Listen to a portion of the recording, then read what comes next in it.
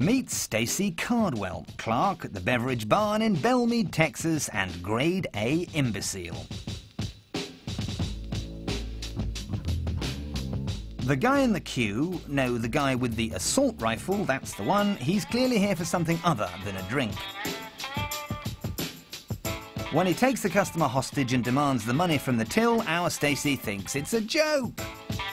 Yes, a hilarious prank with an automatic weapon. Stacey's also a big fan of the humour of Osama bin Laden, Robert Mugabe and Jeremy Beadle.